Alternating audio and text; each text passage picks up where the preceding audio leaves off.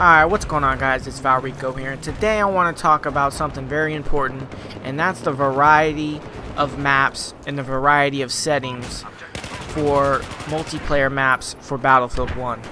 So, when I play video games, and especially multiplayer games, and especially linear story mode games, I like a change in the scenery every once in a while.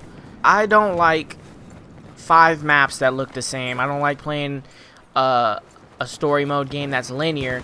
I don't mind a open world game that's you know, it has the same setting throughout the game, like Mad Max. Obviously it's desert everywhere, and then I've gotten a little bit further in the game and there's like streets and it's not just desert anymore.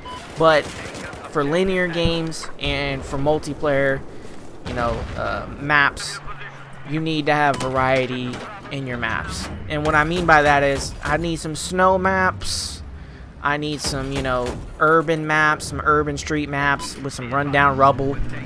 You know, if we're just talking about Battlefield 1 for an example, we need forest maps. We need, you know, desert maps, obviously. There's going to be some desert maps from the trailer. We need variety in our maps. I don't want to just play the same fucking style of map over and over again. Now, this map right here, you know, Savad 311, is almost reminiscent in the Battlefield map that we all have seen on the alpha, which is, I don't remember exactly what it's called, but we know what it is. It's basically big wide open areas and then some buildings and then a little bit more wide open areas with some you know, burnt down trees and mortar shells like that have destroyed the map on one side of the map.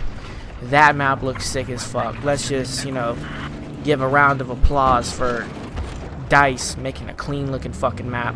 This was hilarious right here. I didn't even see this guy at first. I was looking at the roofs because there was fucking snipers up there as usual on this map. They get up on the buildings and just hang out up there. So I was looking up there at first and this guy just kind of ran up in front of me. So I was like, alright, let me go ahead and get that kill real quick. But my personal taste in maps are kind of interesting. I like this map. This map's settings, its setting is so sick. Trees everywhere, you know, if you look at the floor, like burnt rubble, bushes, pine trees, and then some warehouses and some train station areas right here, and then underground little area right here. I love this fucking map. Zavad is one of the best maps on the game by far, by far. But I would like some desert maps too. I would like some, I know that there's one, like I went to the website on DICE and they show the maps, but they don't show the name. Well, I could Google the names of it, but I don't need to look at the names. That's irrelevant. I don't give a fuck what they're called as long as they play good. But I seen a picture of it was like a guy standing on a coastal line looking out over the water, and I read the description and it said like a coastal, you know, town or whatever. And I think that map's gonna be sick. One of the best maps in World at War that was underrated that people, you know, probably don't remember, but a lot of old school Call of Duty players remember. And this map was called Cliffside, and that map was the fucking shit. It was on Call of Duty World at War. There was a cliffside, you know, walking onto the right side. If you spawn on one side of the map, it's on the right side. There's obviously some caves in the back, and then on the other side there was like bunkers, and then on the left side of the map you had your, you know, your little village or whatever, and then in the middle there was like a bunker that you can overlook, and then another bunker that was a little bit lower where you could, you know, walk through, and there was like a little temple and shit. It was a sick fucking map. It was a beautiful looking map. You know, for that time period, the graphics were fucking amazing. The setting was tremendous. You know, when I upload gameplay, I don't want to upload the same map over and over and over again. If I get 2 good gameplays of the same map, I'll space them out for like 4 or 5 different commentaries and then come back to that map. These fuckers got disrespected. I had no respect for these pussies laying on the ground right here.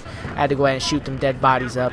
But yeah, man, I just really want different maps, different scenery.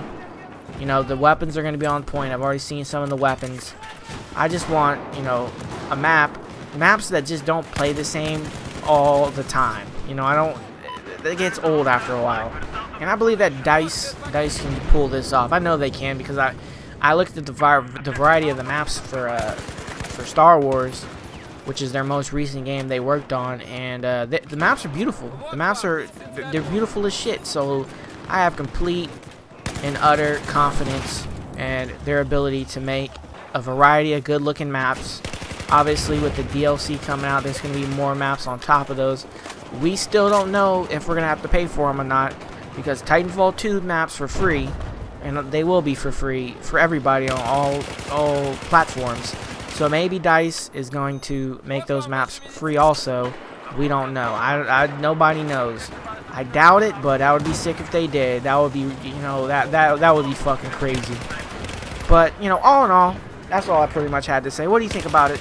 Let me know in the comment sections. What are your favorite maps from Battlefield 4?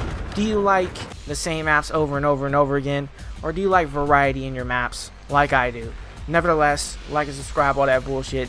Twitter.com/ValREcO, YouTube.com/ValREcO, and I'm out of this bitch. Peace.